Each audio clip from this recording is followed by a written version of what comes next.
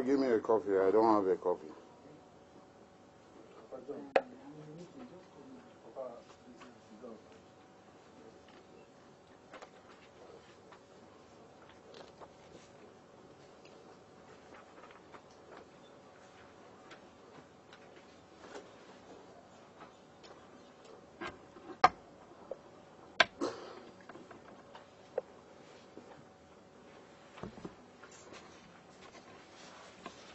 Gentlemen of the press, are you ready for me? Yeah, let me go on.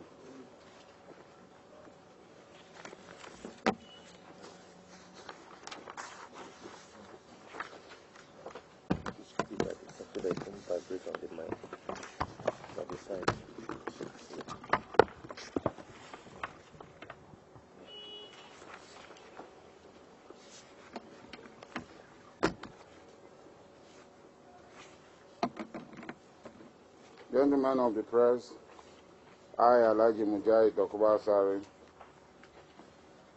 Alawedi Abala of Kalawari, want to say that I stand by the statement I made, and I want to go on further to make the following. If any more attacks are carried out that affects our people, or we perceive that attacks are going to be carried out, we'll carry out preemptive action and disproportionate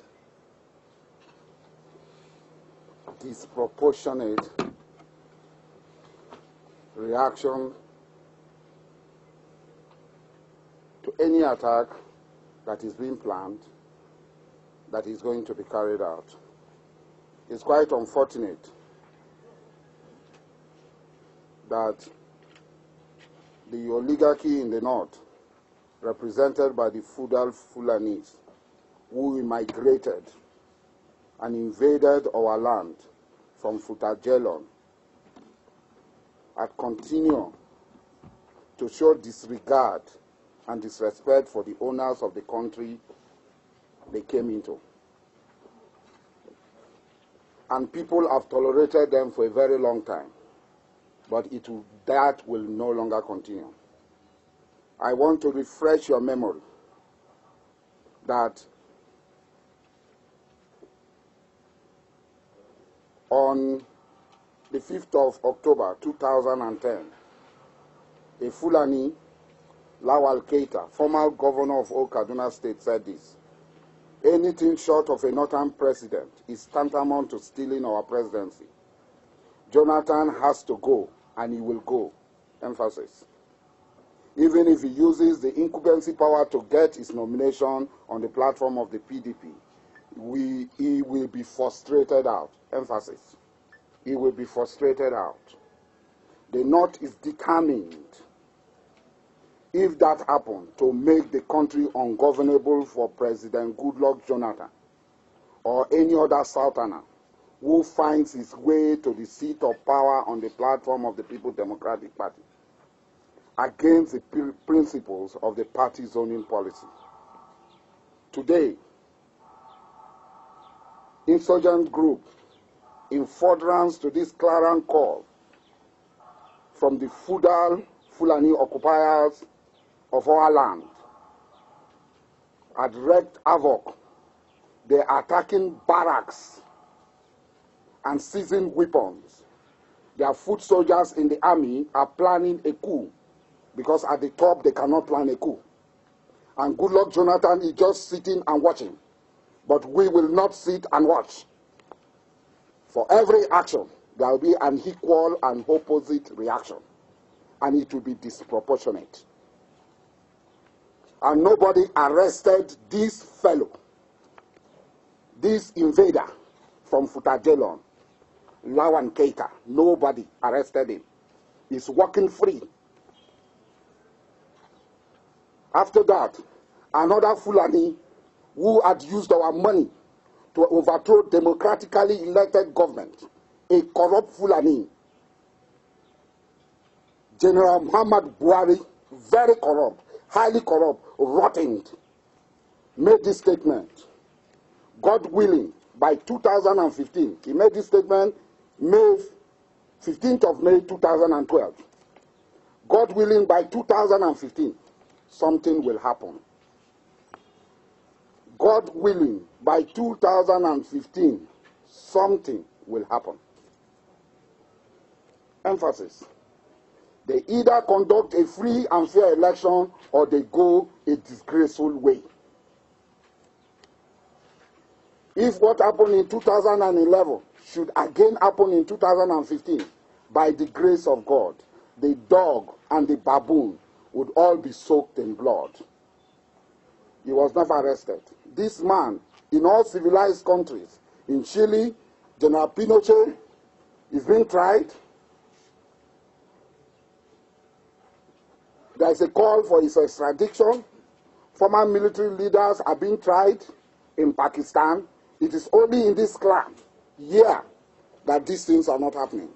That a man who overthrew a legitimate government continued to threaten us with blood and nothing has happened. Who is this criminal who took our guns, our resources to plan and overthrow a legitimate government without any reason whatsoever? And introduced laws, retroactive laws that led to the death of citizens. Nothing has happened. To cram it all, another Fulani invader of our homeland continued. Let me also use this opportunity to say on behalf of us, one Farouk Adamu Aliyu, us in the north, that nobody has the monopoly of violence. We have not had Maitazini in the south. We have not had Boko Haram in the south. We have not had Shia revolt in the south. But this man is telling us that let us also use this opportunity to say on behalf of us in the north that nobody has the monopoly of violence. We thank God that they don't have, because we are going to give them surplus violence. That on behalf of the people of northern extraction, there shall be no one Nigeria if a northerner is not elected president. No northerner will ever be elected president in this country again. There will be no one Nigeria if a northerner is not elected president. Because the politics is a game of number they don't have. There is nowhere, and arid land is more populated than the fertile south or the savannah. If it is so, Mali should have been more populated than Nigeria. Niger should have been more populated than Nigeria. Chad should have been more populated than Nigeria. Burkina Faso should have been more populated than Nigeria. They are all our neighbors. How come it is only this belt of Fulani Marudas that are more populated than us? We will not allow it. We will not continue. We know that we are more populated than them, and no figure they will bring will be accepted. They said the game of number and the job people are not up to 1 million or 2 million or even 5 million. Let us tell them we are ready for them. I am not afraid of arrest. I've been arrested before. I was put under SSS underground 10 months, 11 days. I was buried alive. And I came out alive. I did not give up. I did not capitulate. I was detained for 22 months, 10 days. I did not capitulate. So I am not afraid of arrest. But they will never arrest me. Because if they do, the consequences of my arrest, Nigeria will be history. I am saying it bold and clear without missing word, that the consequences of my arrest, Nigeria will be history. The last time my arrest reduced Nigerian oil production to 700,000 barrels. This time it will be zero. And we will match violence by violence. We will match intrigues by intrigues. We match bullet by bullet. We match blood by blood. We are ready for them. Goodluck Jonathan will complete his tenure of 2 terms, whether they like it or not. To us, they don't even exist. Because we pay them. He who pays the piper dictates the tunes. We pay them. We feed them. They are parasites. They are a burden on us. They have no reason to be with us. They have no reason whatsoever to be with us. And this is not the first time we have expressed the people, the aborigine of this country, of this land, have expressed this opinion. Gideon Oka expressed it, and all our people has it in their mind that these invaders must be expelled from our land. And we will follow it to the letter. And we are daring them to arrest me. I am daring them to arrest me if they can. If they don't, they are cowards, and shame on them. There will be no peace for the man who does not want peace. When we were in the creek, we fought for a just cause. We never fought and kill innocent people. They continue to kill, and people tell us, leave them alone. Not do. If you do, you know them now. That time is gone forever and ever. And we are saying that it is in their best interest to behave. It is in their best interest to behave.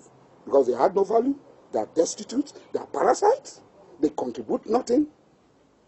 We feed them and we condone their excesses. But we will no longer condone their excesses. Thank you very much.